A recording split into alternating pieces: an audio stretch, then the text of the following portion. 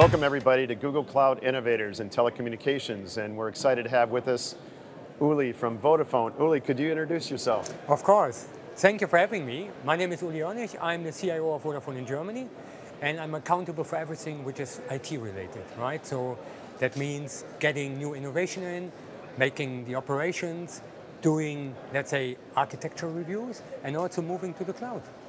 Well, Uli, that's a huge responsibility, and you're talking architecturally and new innovations, and there's nothing newer than generative AI and the cloud. So what are some of your thoughts there? I think at the moment, Gen AI is very hype, right? If you enter a supermarket, you can also talk in the supermarket with someone of Gen AI. AI is not new, right? We have a lot of AI use cases already since years in the system, right? Now, looking at large language models and also the generative AI, there's a big opportunity. But the always question, which is very important, you need to answer before you run into that, why you are doing that. And if you have a good answer on why you are implementing that, and what is the, let's say, the benefit of our customers or the agents, then you make a real value out of it. Well, so the why has to also do with the business too.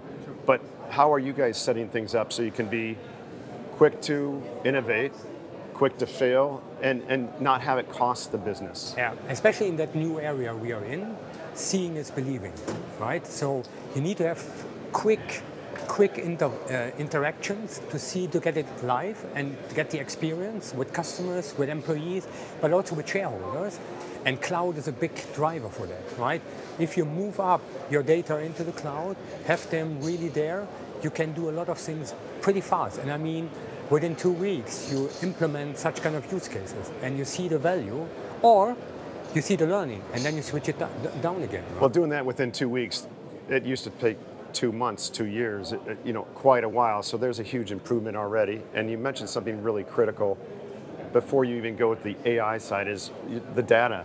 What have you done from a structured data, unstructured data, and brought that together so it is actionable? You can get to that 2 weeks. Yeah. So that was an important move we did years ago already, right? To say, well, we have a clear strategy, how we move our analytical data to GCP, right? And how we uplift that from all markets, have a standard. And now here's also learning what we had, right? First, we thought we need to structure anything before we can move.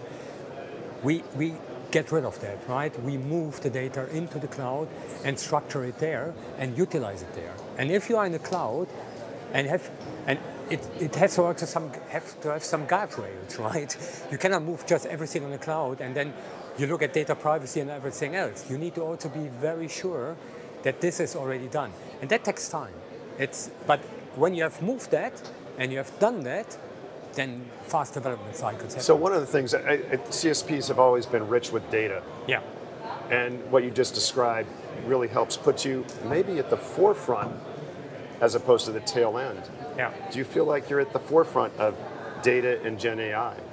No, we are making good progress. So I would say, yeah, we are a forerunner, I would say. Yeah.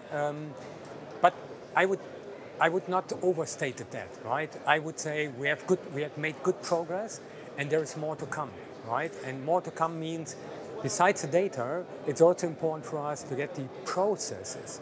So the open digital architecture, the APIs, into the same layer, because if you want to have the beauty of AI, you just need also to make sure that you connect to your rest of your systems, and the APIs, and especially open APIs, which you can use, makes you much faster on that. How are you getting this into the hands of both your employees and your customers, and what do you see as the benefits?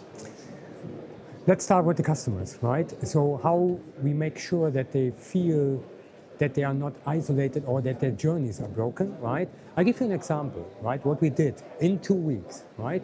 Let's imagine you have a problem with us. You start with our chat agent, Toby, right? And you write, I have a problem with my bill. I want to know more about my bill. And then you come to a point where the chatbot doesn't help you anymore, right? So then you pick up your phone and you call the agent. And now imagine the agent knows exactly where you stop and take your conversation from there. And that's where large language models come into place, right? They summarize all the chats you did into 3 sentences so that the agent can directly start from that point. That gives two values, because customer save lifetime, because, you know, it happens often, right? When you are annoyed and you call the call center and you have to repeat everything again, this is a beauty of I'm still GenAI. annoyed today because Yeah. many companies that still happens, and so I've already given my credentials. Yeah. Having that understanding of me, not only Yeah. why I'm calling in, but me as an individual and all that information coming together in Yeah. real time, though. Yeah, exactly. That's breaking down a lot of silos. Correct. And that's the beauty. And that's so the customer appreciates it, the agent appreciates it, right? Because he can directly, or she can directly start in that conversation.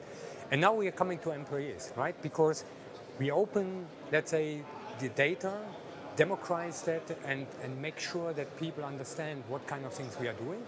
We are running such kind of IT accelerator, so where we bring people from different departments together, and they are working on such kind of innovation and spread that into the company, right? Because they need to understand the power behind Gen AI. Well, understanding the power and being able to use it with simple interfaces. I don't want to have to be a prompting expert. Correct. How do you help spread that knowledge to get the most out of what you're doing? First is education, right? Because, you know, it's the same discussion we had on robotics, right? Does I lose my job because there's so much robotics on the process, on digitization? So the reality is, it helps your job. It's increase your productivity and it increase your time you're talking with your customers. Because for us it's important, the difference we are feeling in the future. Imagine all processes are digitized and automated. What is your value proposition? It's the interaction, how you repair the relation with the customer. And Gen AI can play a huge role here to help the, let's say, the agents to propose good solutions very easily in real time. Well, so if you think of that, you start to change the name of the game too, because a contact center used to be thought of as a cost center, and now it becomes a revenue generation. We've tried that, but I think it's always failed a little bit. And we're seeing Gen AI come into play, and we're starting to see successes. What have you seen? Yeah, and that's, these simple use cases demonstrate the power which is behind that. And it takes a bit the fear that I lose my job, right? So, and that open minds to people, right? And then you can explore the growth potential behind that, because you know that the first car is ever sold by the sales agent. The second car you're buying is sold by the service. And if you have an excellent service and a differentiation, and Gen AI or AI tools can give additional power to the agents to help our customers and identify also growth cases. Well, that's pretty tremendous. So a lot of benefits, both on the customer side, on the employee side. What's the timing of all this? When does it kind of ramp up? So the foundation is data, right? And your guardrails on data privacy, on security. And to be honest, we have also to think about when you are in a machine learning and in Gen AI stuff, how do we make sure that there is no hallucination and that there is no ethical stuff we don't want, right? So how we make sure that? And that's a big question which is not fully answered. So what's our control mechanism behind? But the foundation, technically, cloud, compute power, data, algorithms are there. We are in a perfect storm. So it's not a question, are we technically ready or not? It's now the question, how do we adopt? And that's the main question, how the company is able to adopt. And that's, I would say, the hardest piece, right? Because you need to culturally change the way we are working. So Uli, the hard piece actually becomes the culture, I think. The easy piece, and it's not that easy, has been the technology. You guys have done a great job of laying the foundation and really setting yourself up for the future. And it's all about partnership, Brian, to be very honest, right? We learn from each other. It's not how we compete, it's how we learn and how we generate new things, what people cannot imagine. Well, I tell you what, we really appreciate your partnership, and I know we've been doing a lot of great work with Vodafone for some time now, and we look forward to it in the future.